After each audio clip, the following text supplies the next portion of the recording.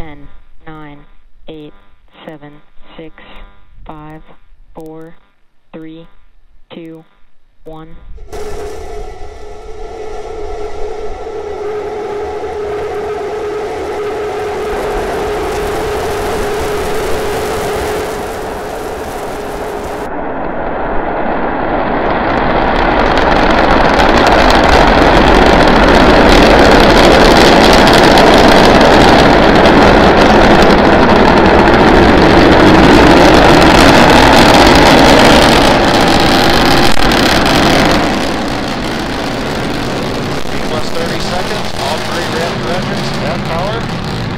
Starship climbing to 10-kilometer altitude. View on the right shows 3 Raptor engines burning. Everything continues to look nominal right now for the stage and for propulsion.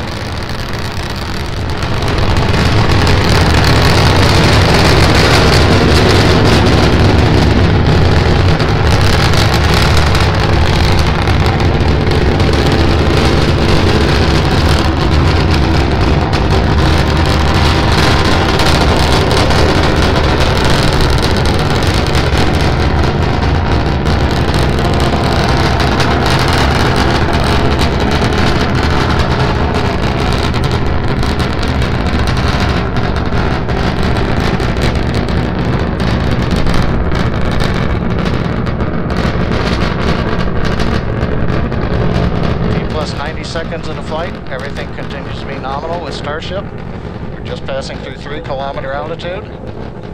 Next major event is shutdown of engine number 3.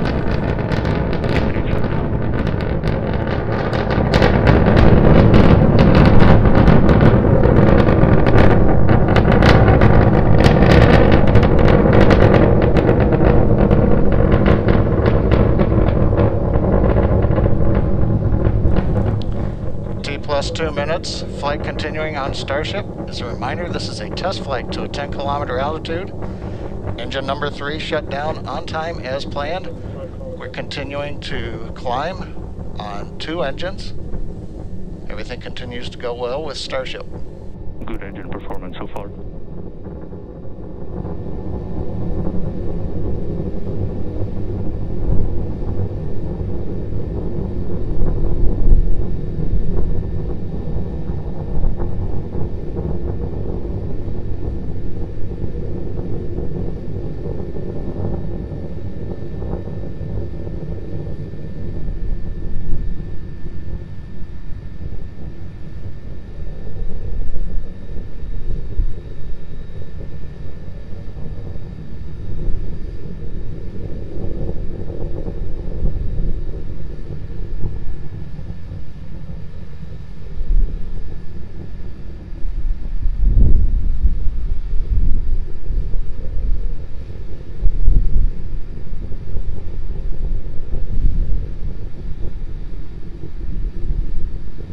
Shut down. T plus 3 minutes 20 seconds. We've shut down engine 2 on time. You saw that on the screen just a few seconds ago. Starship now climbing on the power of engine number 1, headed to the 10-kilometer altitude.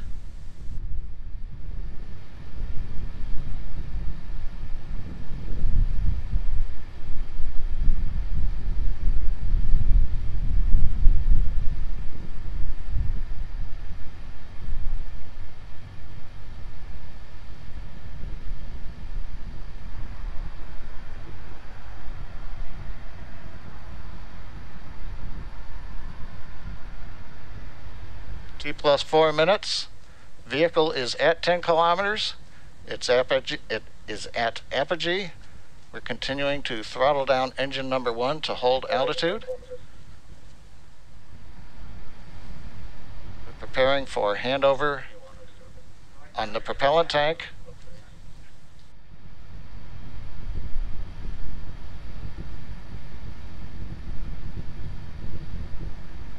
Four and a half minutes, we are handing off to the LOX tank. We are beginning to flip to horizontal. And the white cloud, the plume you were seeing was intentional. That is a liquid oxygen dump. We've now transitioned to horizontal and beginning the subsonic test portion of the flight, where we check out the aft and the forward flaps to hold the vehicle stability as we descend back to the landing pad.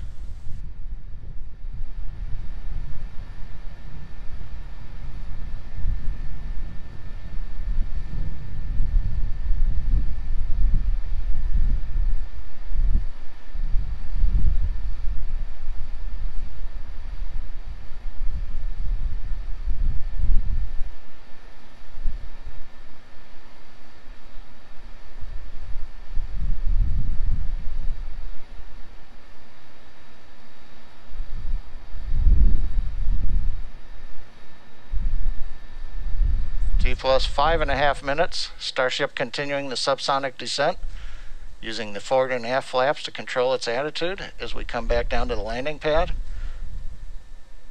Everything continuing to go well in this portion of flight.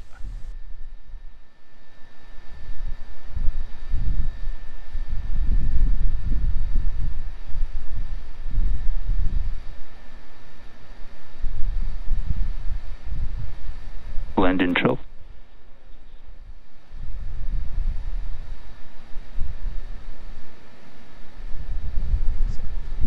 6 minutes, 10 seconds into flight. We're down beneath 1.5 kilometers. We're preparing to restart 2 engines, flip the vehicle vertical, then transition to 1 engine for the landing burn.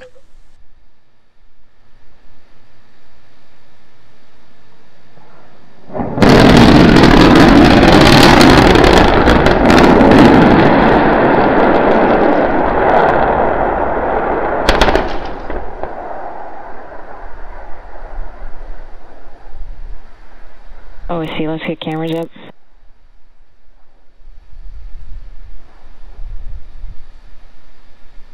Rolling to anomaly net and opening 3.911 at this time. We will start sweeping for fires.